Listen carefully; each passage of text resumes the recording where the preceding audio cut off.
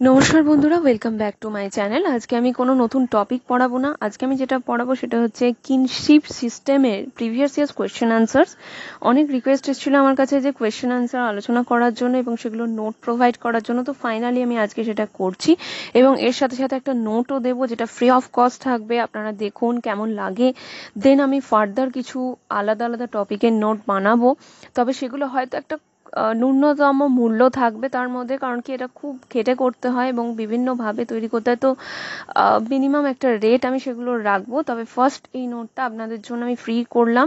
আপনারা দেখুন আপনাদের কেমন লাগে। যদি ভালো লাগে অবশ্যই আমাকে বলবেন, তবেই আমি বানাবো।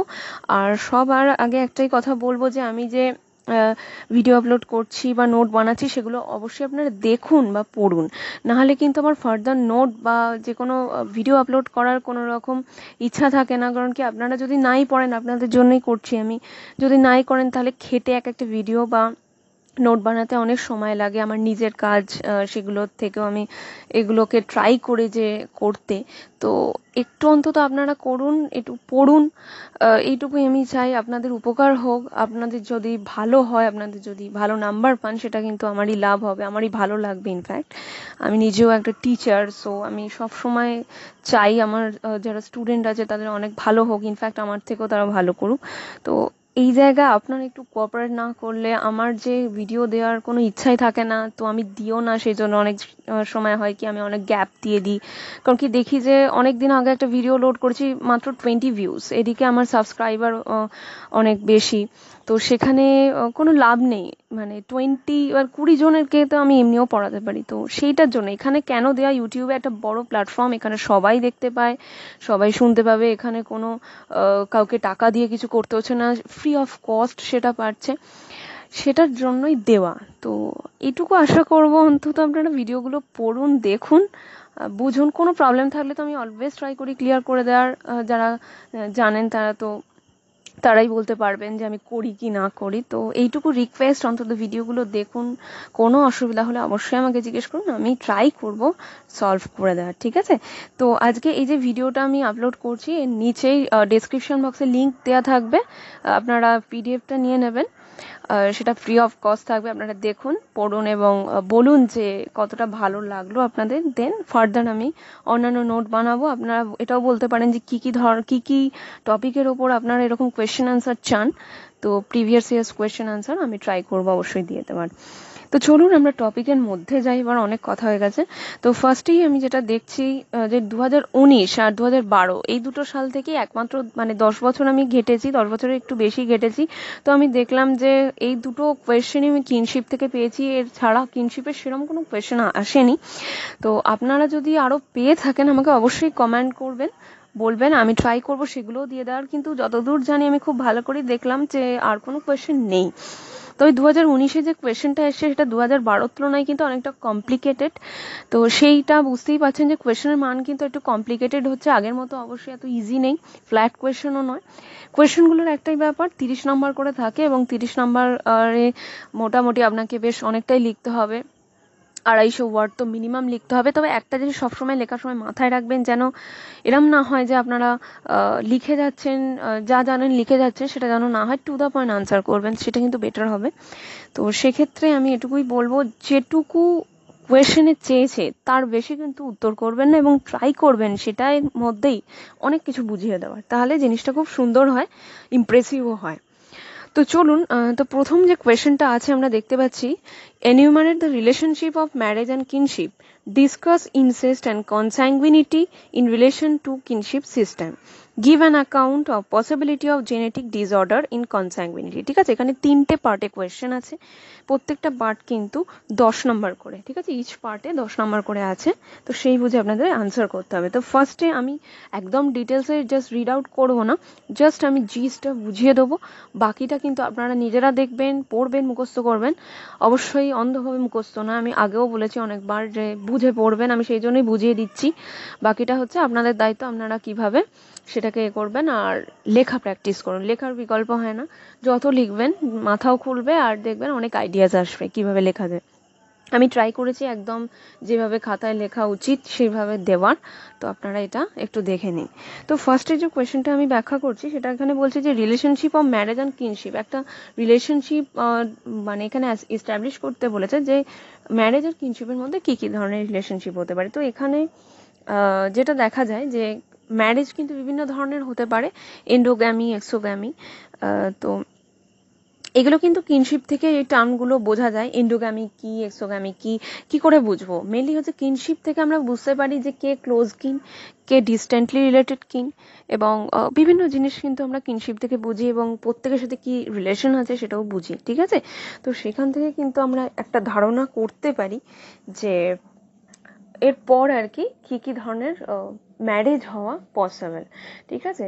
তো এখানে আমরা বলছি, মানে এখানে বলা হচ্ছে যে এন্ডোগ্যামি এক্সোগ্যামি যে রুলটা আছে বা ইনসেস্ট ট্যাবু এই যে রুলটা আছে, এগুলো কিন্তু আমরা কিনশিপ থেকে বুঝতে পারি, ঠিক আছে? ইনসেস্ট ট্যাবু নিয়ে আমি অলরেডি আলোচনা করেছি একবার, আবারও ফার্দার করব আমি এটা নিয়ে।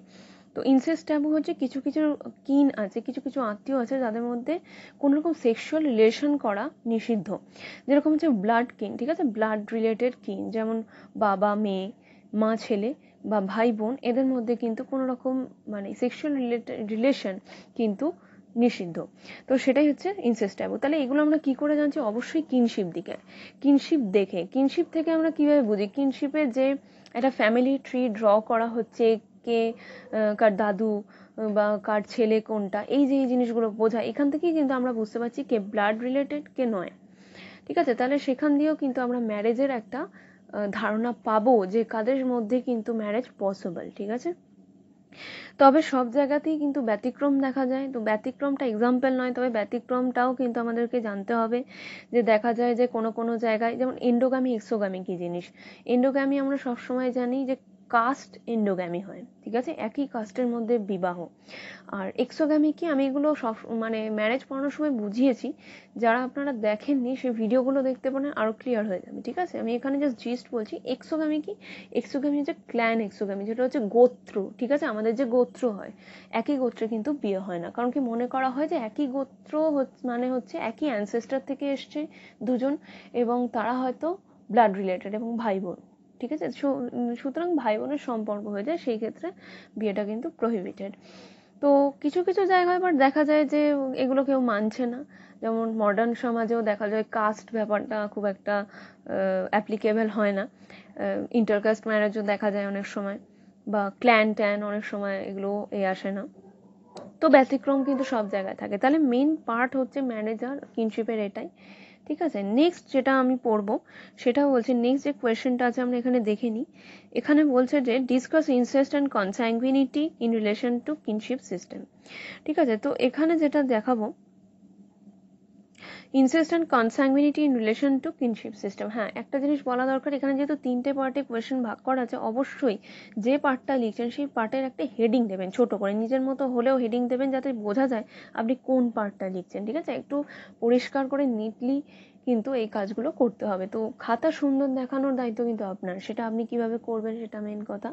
তবে একদম প্রচুর কালারের কোনো পেন টেন ইউজ করবেন না, সেটা ভালো দেখায় না। ট্রাই করবেন দুটো কালারের পেন ইউজ করতে, বা ওখানে ইনস্ট্রাকশন যদি কিছু দেয়া থাকে সেই অনুযায়ী কিন্তু করতে হবে, ঠিক আছে? তো এখানে এবার কোয়েশ্চেনে আমি ফিরে আসি। কোয়েশ্চেনে যেটা আমরা জানি কনস্যাঙ্গুইনিটি, আমরা কিনশিপ থেকে কিন্তু ধারণা পাই।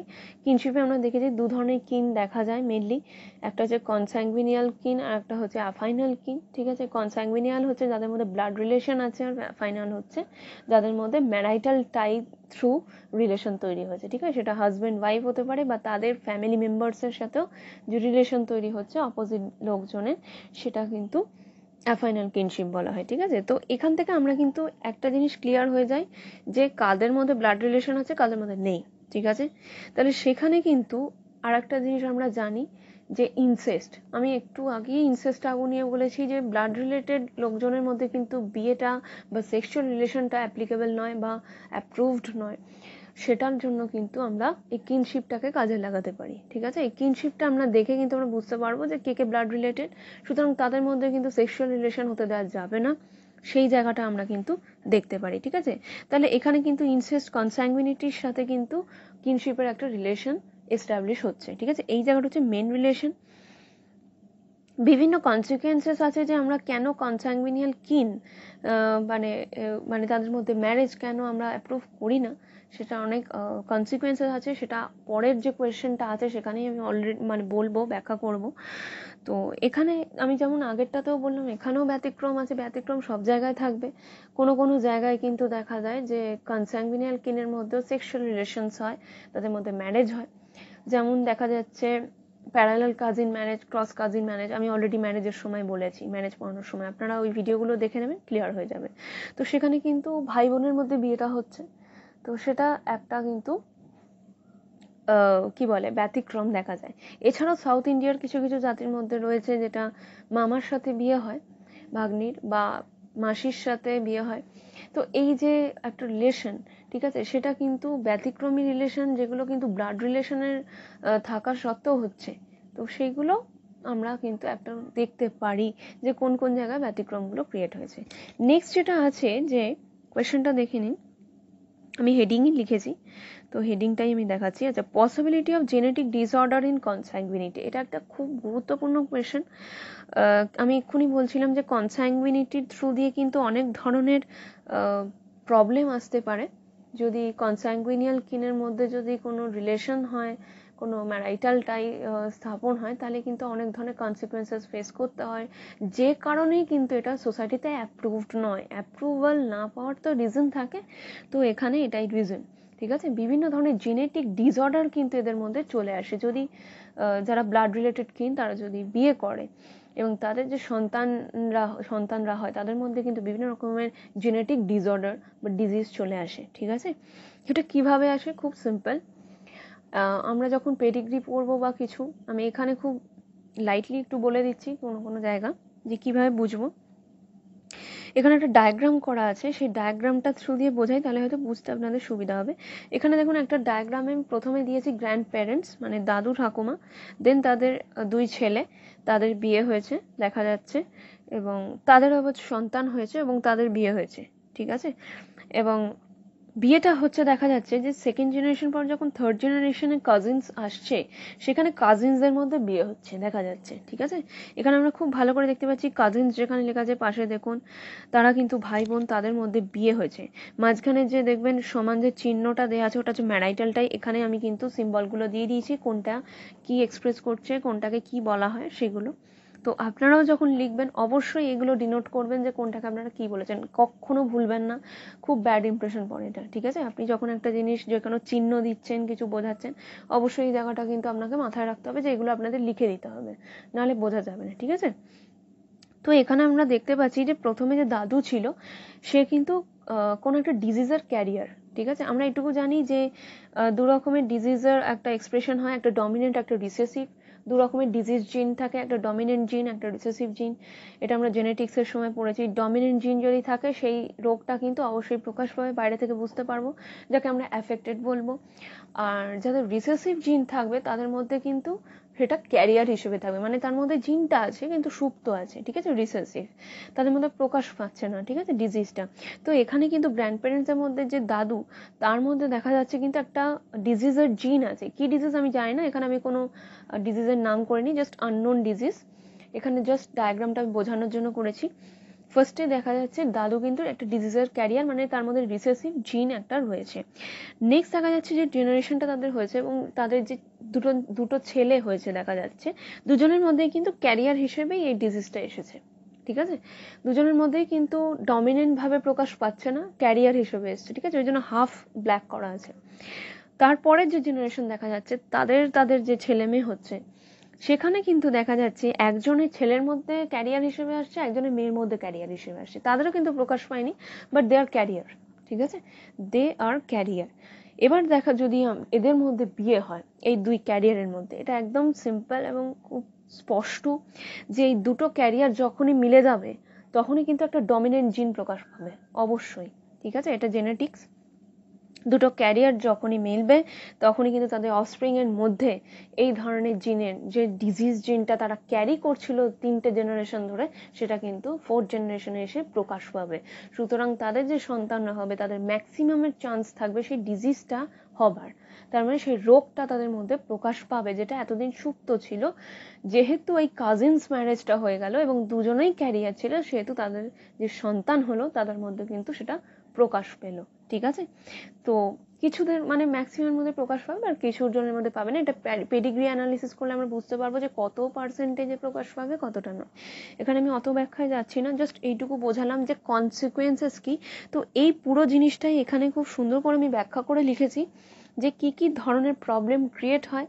মেন কিন্তু জেনেটিক ডিসঅর্ডারে একটা যেটা আসে সেটাই কিন্তু বলা হয়েছে। ঠিক আছে, নেক্সট যে কোয়েশ্চেনটা আমরা পেয়েছি 2012 কোয়েশ্চেন, সেখানে প্রথমেই বলা আছে যে কিনশিপের একটা ডেফিনেশন দিতে।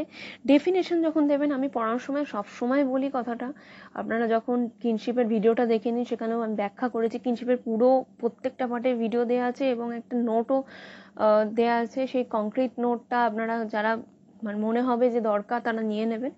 ওটাতে কিন্তু খুব সুন্দরভাবে লেখা আছে, আপনারা ট্রাই করুন, পড়ুন, বুঝতে পারবেন সবকিছু। আমি প্রত্যেকবার বলি যদি ডেফিনেশন আসে সেক্ষেত্রে কিন্তু একটা নর্মাল ডেফিনেশন দিতে হবে এবং তারপর স্কলারের ডেফিনেশন অবশ্যই দিতে হবে। ঠিক আছে, তাহলে একটা নর্মাল ডেফিনেশন যে কিনশিপ কি, যেটা সাধারণ মানুষ যাতে খুব সুন্দর করে বুঝতে পারে, দেন হচ্ছে স্কলারদের ডেফিনেশন, সেটা ট্রাই করতে হবে যে মিনিমাম 2 থেকে 3 জনের স্কলারের ডেফিনেশন দেওয়ার, এবং সেটা যেন ঠিক হয়। একটা ওয়ার্ড, একটা কমা, দাঁড়ি, ফুল স্টপ কিচ্ছু বাদ দেওয়া যাবে না। ঠিক আছে, যেরকম ভাবে আমরা সায়েন্সের ল লিখি, কোনো কিছু বাদ না দিয়ে এক্স্যাক্টলি এইভাবে কিন্তু এখানেও লিখতে হবে। ঠিক আছে, তো আমি ডেফিনেশন আর বলছি না কিনশিপের, সেটা আমার ভিডিও চলে যান, ওখানে দেখতে পাবেন কি ডেফিনেশন কিনশিপের কি বলা হয়, পুরো ডিটেলস ব্যাখ্যা আছে। আমি ডেসক্রিপশন বক্সে লিঙ্কও প্রোভাইড করে দেবো, আপনারা দেখতে পারেন। তবে এখানে আমি আরেকজনের ডেফিনেশন অ্যাড করেছি, তো এই ডেফিনেশনগুলো আপনারা দেখবেন। ঠিক আছে, এবার আমরা যেটা দেখবো সেটা হচ্ছে relationship between kinship and family. এখানে অলরেডি আমি আগেরটাই বলে দিয়েছিলাম যে ম্যারেজ আর কিনশিপের মধ্যে একটা লিঙ্ক কিভাবে হয়। তো এখানে আমরা ফ্যামিলি আর কিনশিপের মধ্যে দেখবো। আগেই আমি বলেছি যে কিনশিপ থেকে আমরা কিন্তু একটা ফ্যামিলি ট্রি বুঝতে পারি, কার সাথে কি সম্পর্ক সেটা বুঝতে পারি। এর থেকে যেটা বোঝা যায় যে কার ফ্যামিলিতে কি ধরনের রোল প্লে করতে হবে। ঠিক আছে, আমি ফ্যামিলি পড়ানোর সময় এটা ব্যাখ্যা করেছি যে ফ্যামিলির ফাংশনের মধ্যে এটা পড়ে। প্রত্যেকের কিন্তু ফ্যামিলিতে একটা আলাদা আলাদা রোল থাকে। বাবার একটা রোল থাকে, মায়ের একটা রোল থাকে, ছেলে মেয়েদের একটা রোল থাকে, দাদু ঠাকুমার একটা রোল থাকে, আরও যদি অন্যান্য কেউ থাকে তাদেরও কিন্তু ডিফারেন্ট ডিফারেন্ট রোল থাকে। ঠিক আছে, তো সেটা কিন্তু আমরা কিনশিপের যে রিলেশনটা সেটা দেখে কিন্তু বুঝতে পারি কার কি রোলটা প্লে করা উচিত। ঠিক আছে, এছাড়াও কিছু রাইটস অ্যান্ড অব্লিগেশনস যেগুলো আমরা বুঝতে পারি, সেগুলো যেমন হচ্ছে কার সাথে কি ধরনের বাউন্ডারি মেনটেন করা দরকার, কার সাথে দরকার নেই। আমি যখন কিনশিপ পড়িয়েছি সেখানে কিছু ইউজেজেসের ব্যাপারে বলেছিলাম, যেখানে দেখা যাচ্ছে যে শ্বশুর এবং বৌমার মধ্যে একটা ডিস্টেন্স থাকে। একটা সময় ছিল যে মুখ দেখতো না বা এরম ধরনের ব্যাপার ছিল, ঘোমটা পড়ে আসতো, বা দেওর এবং বৌদির মধ্যে কিন্তু একটা অন্য ধরনের সম্পর্ক থাকে, সেটা একটা বন্ধুত্বপূর্ণ সম্পর্ক। বা শ্যালিকা এবং জামাইবাবুর মধ্যে এক ধরনের বন্ধুত্বপূর্ণ সম্পর্ক থাকে। তাই এই যে সম্পর্কগুলো আমরা কিভাবে বুঝছি, কিনশিপটা থ্রু দিয়ে বুঝছি। ঠিক আছে, ফ্যামিলিতে আমার কার সাথে কি ধরনের সম্পর্ক তৈরি করা উচিত, কার সাথে কতটা দূরত্ব মেনটেন করা উচিত, কি করা উচিত না, এটা কিন্তু আমরা কিনশিপের বা এই যে একটা রিলেশন, এইটা থেকে কিন্তু বুঝতে পারি। ঠিক আছে, তো এই জায়গাটা হচ্ছে মেন পয়েন্ট।